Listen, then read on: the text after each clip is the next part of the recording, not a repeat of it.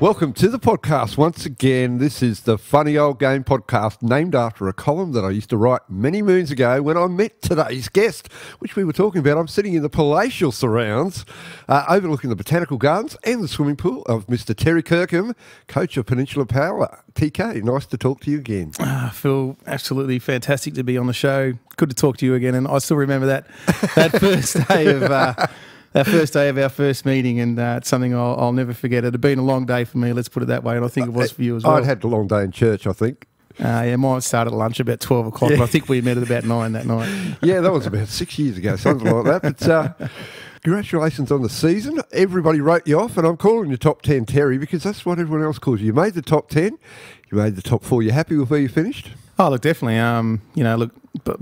Behind the scenes, the top 4 was never out of my planning. It's, I probably felt when the top 10 came out, I probably felt, pretty disappointed that, after a pretty long sort of coaching career, I suppose, and doing quite well in Brisbane since I've been here, and then to come out of the NPL after starting a club from scratch and just missing out on the top 4 2 years in a row, to come back into the Brisbane Premier League and have to rebuild a club from scratch, but not even be, regarded as being a potential top 6 outfit. I tipped you to finish 6th. You can hit me. Well, I think most people did. To be honest with you, a lot of the projections that I got was anywhere from 9th to 6th. Yeah. And even from within our own club, and I just sat there very quietly and looked at everyone, and I would never have thought of anything different. Yeah.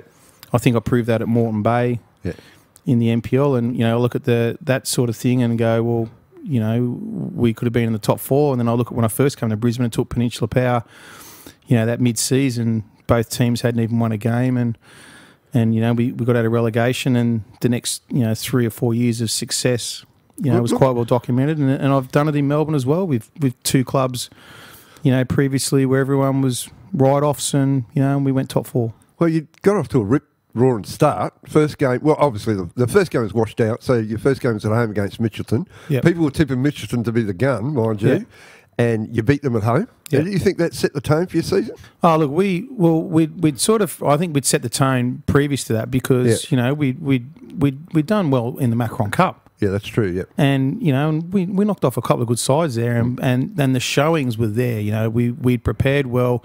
We had a very short period of time because really November and December, we were left, I think, in December at one stage with 11 or 12 players at training. So, it was a slow build, but the thing is that the process from the training from day one, our philosophy, our processes did not change. So every time players came in, they stepped into our process. And I think that, once again, we started very, very well. And the biggest thing about being at this level is then to be able to maintain that level of professionalism where you can keep that momentum going. And I always thought, we're going to get to a stage during the year where we're going to come into a flat period, and we're going to lose players and maybe not have the depth. And because that structure and training process system doesn't flow through at the moment through to the reserves, to their under-18s and their under-16s, well, it's only at one level, we're going to have a flat period. And we did that, and I think 4 or 5 weeks ago, we were still a chance for second. But to be honest with you,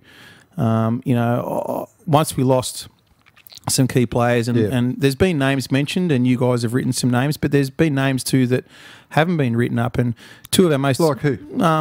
Zach Byrne, who's our right back, and Scott McNeil, our left back. Yeah, that's true. They were 2 of the most dominant players in the league this year. Well, look, I did mention a couple of times through the year that I thought that your season was built on how good your defence was. Well, really well organised, and you're great in the air and on the ground, and I think that was the essence to it for me. For sure. Well, both those players there are also 2 on our right side and our left side. We're very, very attacking, and we played that structure. Well, we lost both players. Zach to a very bad stomach problem, which became a medical problem, and he had to go back home to the US. And Scott McNeil, who I thought this year has just been absolutely outstanding. I signed Scott when he was 16 or something, whatever it was, when he was at Peninsula as a kid, and he left, and then he came back, and then we took him to Moreton Bay. But he, we lost both those players at the same period of time. Yeah. And then on top of that, then like every club goes through though, you then lose other key players to cards and whatever, and it definitely upset our structure. But to lose the 2 right-hand side and left-hand side for us, has caused us a bit of grief. And then, and on the flip side, we've had Stephen Cleary we've brought back from the lower leagues that everyone said was finished. He's done really well for us, Stephen, but the fact of the matter is playing in a key striking role hasn't scored goals. Yeah, Matt Hornby's once again has had to battle injury again all year and hasn't scored goals. Chris Rolston's come in, has worked really, really hard, and once again, same with the rest of the playing group. Tremendous guy, never misses training, whatever, but hasn't scored goals. And and you sort of sit there and you look at that, and as I said to Sean and Sean Furigal and a couple of boys recently, if you put a number 10 in behind you and another striker that scored 13 goals or 14 or 15 goals along with you, then, we're definitely a top 2 position. Yeah, so do you think that's where you've lacked this year? Oh, look, for sure. Look, without fault. Because you've won a lot of games that were very close. No, we've won the games, but we've also too had chances to put games away, and we just haven't had that firepower of midfielders. Jared Austin started to score goals recently. It's starting to happen though. Chris Swain's starting to score goals. Jonathan Murray has come in, fantastic player, scoring goals now, and I think the way that we've been training, Chris Rolston and Stephen Cleary starting to score goals, but really we've gone through the last 5 weeks of having to change a system and a structure to just tinker with it, to try and get the players that are now scoring goals all on the park together. So is that what's happened in the last 3 weeks? Yeah, definitely. Everyone's pointing at Peninsula at the moment going, what's going on? Nah, look, there's nothing going on. But you can honestly say, from an outsider's point of view, for sure, you lost 3 games that we thought you'd win all. No, look, I think first things first, all credit, Albany Creek have done very well. Yeah, of course. And at home, that was a difficult task for us. Yeah, they've been one of the best sides in the second half. Yeah, look, I think they've done really well. And once again, though, but playing at home, it was a 50-50 game. Yeah. And they won the 50-50 game. And the Cameron Miller last goal was one of the best goals I've seen for a while. And I think that was a 50-50 game. I think that Capalaba have been massively underrated all year. I think they're a very, very good ball side. If they keep developing and playing that same philosophy and the way they're playing for another year or so, they're going to be a very, very big handful. Well, they've just re-signed Herf again as coach. Well, and mate, to be honest with you, Herf's going to be like a Mooney. He's going to develop through that age group now, like I did when I was in my 30s, and and you're going to develop as a coach, and the players are going to respond to you. Are you 30 already? I'm 28, going on 36, technically 44, and I've been getting away with that in the nightclubs over the years. But that was the big one that the people noticed. But Capalaba, the problem from my point of view, they had all years. They've got the talent, but they haven't managed to harness it. No, I just think that they didn't get to artist it in the front third. Once again, they put it together through the middle of the park, but they just couldn't get that. And once again, that's a training development thing for me, to move from that back half to your middle third. If you're going to play it like the way they are, to the front third. And, I watched him in a number of games and just thought that that's where they lost their creativity. And they've got the players there. And I think they're going to do that. And I think, Herf, he'll get all the respect of the players. He's going to be a developing coach. He's not going to not sit out the back and not learn about the game.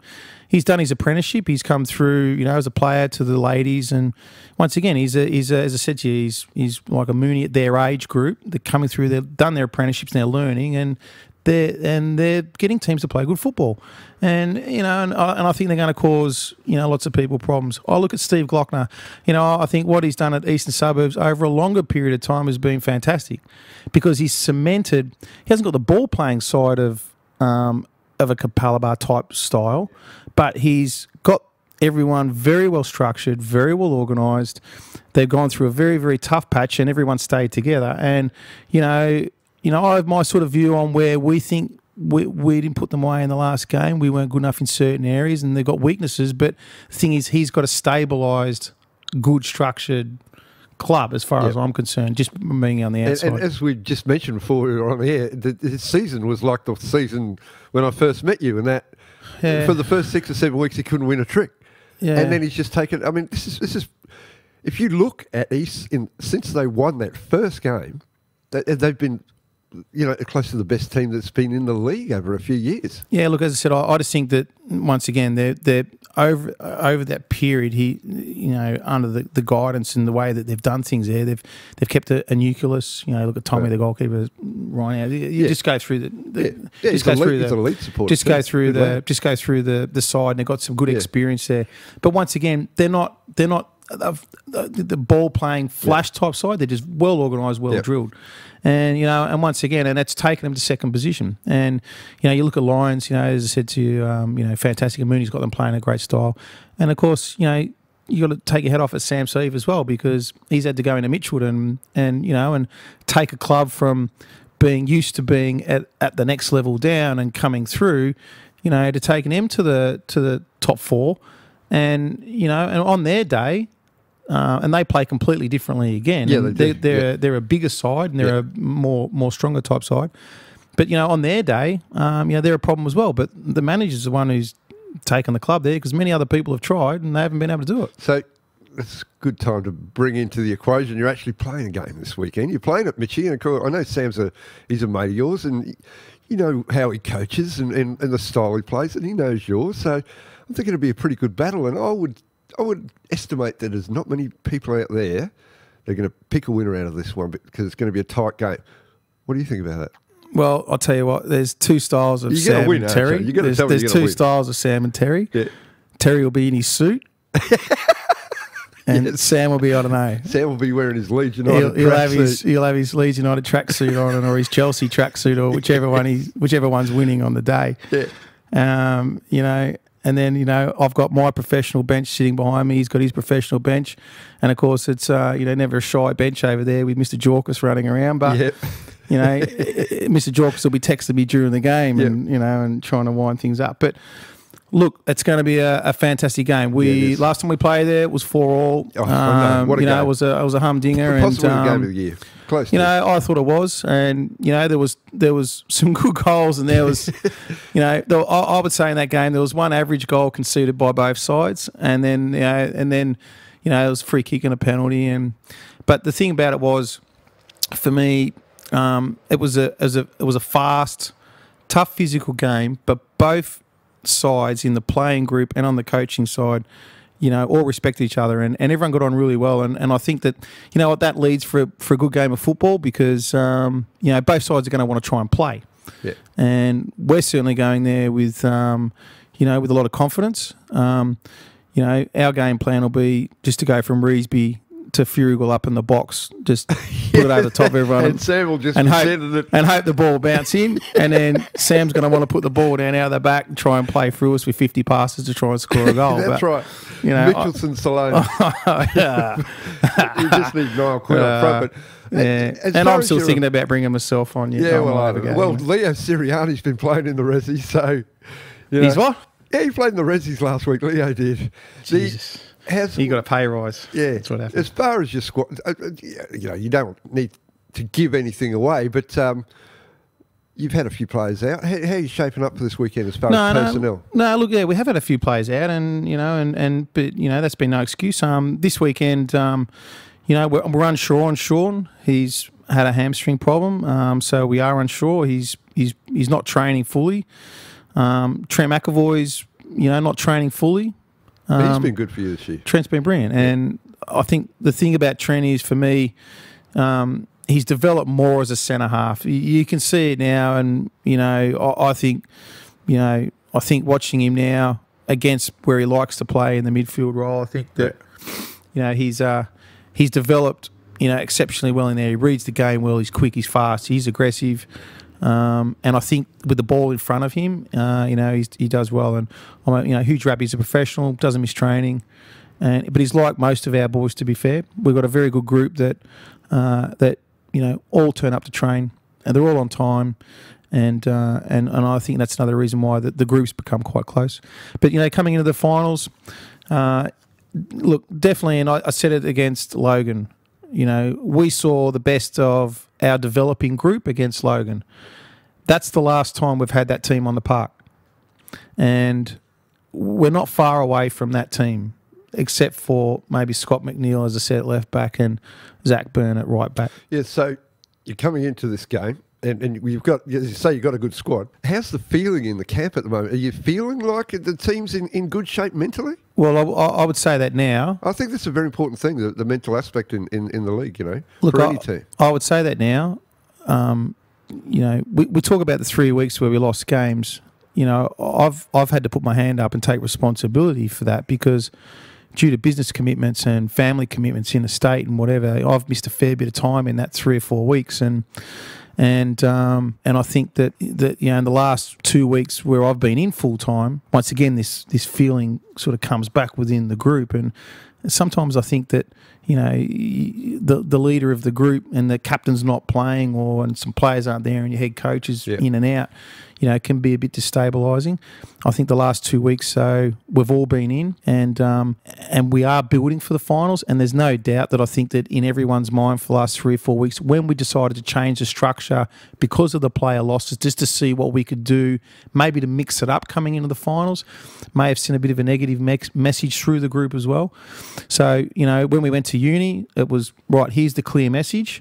This is exactly how we're going to play this week, next week, the week after. And no matter what happens in the game, we're going to continue to play that way, and we are playing this way, and we're going to train that way. Since that message and that clear message has gone back to the group, for sure, the stakes have risen. Yep. Training's been very good. We've been sharp. We've been fast. It's intense. And it can only lead to, some positive football. When we get out there on Saturday night, though, we're not interested in what the week after or the week after. When we get out there on Saturday night, it's just going to be how the game goes. Who gets into each other's 18-yard box or outside it and puts the ball in it, and sloppy goals. And as I said to the boys consistently, you can't go into a final system and concede not 2 or 3, a sloppy goal. We're running out of time, but I've got to ask you, if you lose on Saturday, just say you do lose, right? I mean, it's possible. It's game of football. The season's over. On Sunday, you look back and you finished 4th, got knocked out by Mitchelton. Would you think that was a fair achievement from where you were at the beginning of the season to where you are now? No. I know you like to achieve higher than that. No, look, for sure. I think that the start of the season, for myself, I still believed that, I looked at Lions as the benchmark. Yep. And everyone said to me, Lions are going to win the league. And, when I looked at it on paper, I've gone, that's fair enough. Well, when I came to Peninsula in the first year and we went from bottom to third bottom, I went to the presentation night, first time in Brisbane football, and I watched Kieran Cooper get all these awards and sitting up there having a great time. And I said to the vice president and everyone I was sitting with at the table, I said, I'll be seeing there next year. And I told the club, and they all laughed, and I said, we'll win the league within 3 years. They laughed. We beat the Raw. I said, well, we're going to beat the Raw on Tuesday night, and everyone laughed. I sat there this year, to be honest with you, and I went, Lions is the top of the pick. That's where we need to be. And, I'm disappointed that we didn't win the league. I'm very disappointed that we weren't sitting behind Lions in second. And you were for a long time. You were second. but as I said, I could have easily sat there and said 3 or 4 weeks ago, which I probably did in myself, going, look, job's done. We're there, and we're a potential to finish second. But when I kept looking at what was happening around us, going, well, we're going to struggle in some of these games, which we did. Yeah, I have to be honest. I didn't think you were going to catch Lions. No, I didn't think we were going to catch Lions. No. Look, the turning point for the season was when we went to Lions and the first penalty happened. We were 1-0 up. Yeah, that's right. And when that penalty was given against us, it changed. The season was won there and then. When Lions beat us at Lions, forget how it happened or whatever, the results stood and they were good enough and they're good enough. They deserve to win the league. They're the best team in the league. And it shows on the stats, it shows in the wins, losses, it shows everywhere across the park. However, for me, start of the season to now, very disappointed that we're not there. However, I look back at the season and sit there and realistically look at things and go, how we started, the negativity that I had to deal with when I walked into the place again, everything we've had to do, the rebuilding, the rumours, a lot of the crap, to be honest with you, I had to put up with, to sit there and go top 4, well, job's done. But now I go, okay, that was last week. Now I'm sitting there looking at grand final. Yep. And I'm looking at Mitchelton, and I go, well, I want to beat Mitchelton because I want to beat Sam as well. He wants to beat me, and we all want to sit there together. And there's no doubt we've just lost 3 in a row, and we've won 1. I don't want to lose a 4th one in 5 weeks. And when you have that attitude, then I go, well, I don't want to lose 2 in a row or 3 in a row. I now want to win 3 in a row. And if we win 3 in a row, we'll get the business done. You will. Thank you very much, Terry Kirkham, for being on the podcast today. Always an eloquent guest. Oh, And Shine retiring TK, as he's known around. Top 10 Terry. I'm calling you top 10 Terry from now on. You definitely made the top 10. You made the top 4. I sincerely wish you the best of luck this weekend. Thank you. I would love to see a great game. We're filming the game. We're not actually filming Lions East. We've decided to do the elimination finals, obviously. So I won't be there, but I can watch it later. Yeah, no. Mate, as I said, always appreciated to be on. And, as I said, I think the media component's got a big lot to do with it. But it's going to be a great game. And as I said, I know a lot of the boys personally over at Mitchie. Yeah, I'm expecting there'll be a big crowd, actually. Yeah, know a lot of people around Mitchie as well. And, both clubs got on well. And we've got a bus and maybe a couple of buses going, I think. And it's going to be well supported. And it's definitely going to be a very good game. All right, me and Terry are off to the Port Office Hotel before he goes to training. I've been Phil Davis from the washing line from time to time, here in the magnificent surrounds of Terry Kirkham. We will be all weekend we'll be covering football. The finals are on. Terry's excited. You can't see his big grin on his face. He's pumped. He's pumped. Thank you for listening once again. I'll talk to you next week with some other special guest.